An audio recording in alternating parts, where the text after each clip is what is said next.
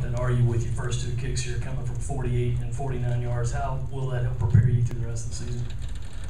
It's definitely good, I guess, to get a few out of the way and not just kicking extra points every game and all that. But it's been good so far. Any chance I have like that, to get out on the field and help my team and get some points on the board, obviously, is a great opportunity. So it's been good. Before you walked on the field in Athens, what did you think your range was? What did you feel comfortable hitting, and is there more in your leg there? I definitely knew I was capable of making that. I feel like, honestly, every kicker on our team can probably hit the ball from 50, 55 yards. We've got some great legs on our team. But, it's just one of those things, going out on the field, snap and hold, obviously, adds a little bit of a different element to it. So, I was just trying to be as focused as possible and just try to execute. Jay, that kick you had in the Navy game was, in the end, the difference, essentially, on the scoreboard. How do you mentally prepare, to deal with the pressure? You've already had a couple big kicks this season.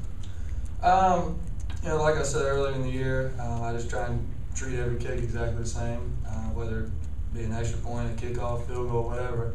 And kicking the football, you can't have a lot of variance. You can't change, what you do. You can't add more pressure than there already is. So it's just one of those things where I just try and stay focused and prepared as possible. Jay, either one more nervous than the other, kicking on the road, kicking at home situation? Not really. Like I said, a lot of times I don't even look out on the field how far I am. Obviously I have a general idea, but I'm not, sitting there adding it up or whatever. As long as I, feel comfortable and feel like it's within my range. So not really any different. Jay, you look at who you've been following up on. You've had Suck Up, and then Lanning, and now you. Does that kind of need to be kind of carrying on a legacy of hopefully some pretty solid kickers? I don't know. It's an honor to even be mentioned the same sentence with those guys. They've, obviously been great and gone on to have, Suck Up's had a great career in the NFL, and I think Spencer will too. Whenever he gets his opportunity. But it's been good so far. Obviously, the offensive line has been great all year. Had great protection. Seth Strickland's done a great job holding. Walker Navin's done a great job snapping. So, give the credit to those guys too, because they've been great all year. Jay, forgive me if I misread this, but you kicked some live field goals in North Carolina, right? Yes, sir. Biggest kick there, biggest pressure kick. Which one do you remember being the most? I think the longest I had was a 43-yarder. So. Not as long as either one of those. Any of them end up being difference makers, game winners like these last two that you remember, or are these the two biggest kicks you think you've had? No, neither one of those. I think that one was in a game that wasn't very close. So.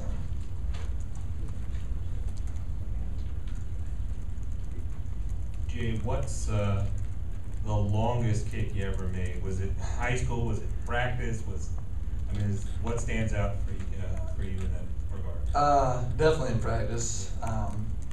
People ask me that all the time, and I feel like everybody wants a number on it. But there's just so many variables when it comes to that. Whether it's the wind, if it's cold, hot, the ball's jumping off your foot or not. So I hate to put a number on it and say, well, I can hit from this exact range or whatever. But like I said, hopefully it's close enough where I can make it and we can get some points on the board.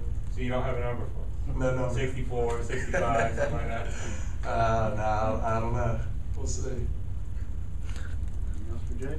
Nope. Do you need a mic for Josh? Yes, you need a mic. Wow.